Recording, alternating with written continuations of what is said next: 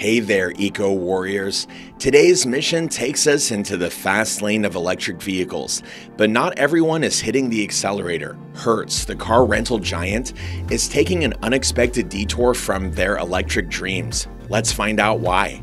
As your host, I'm thrilled to welcome you back to Z Missions, your hub for all things impactful and eye-opening.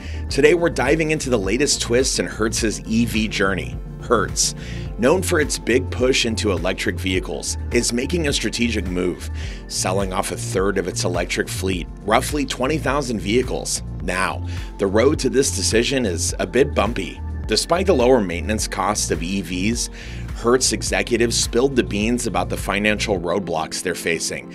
Collision and damage repairs on an EV, as revealed by Hertz CEO Stephen Scherr, can be twice as expensive as traditional gas-powered vehicles.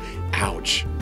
But here's the twist. It's not just about repairs. The declining prices of electric vehicles, primarily driven by Tesla, are causing a ripple effect. The resale value of Hertz's used EVs is taking a hit.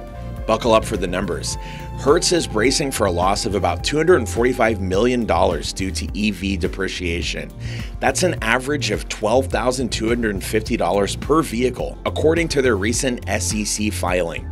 And speaking of Tesla, they're in the spotlight, making up a whopping 80% of Hertz's electric fleet. So what's Tesla got to do with it?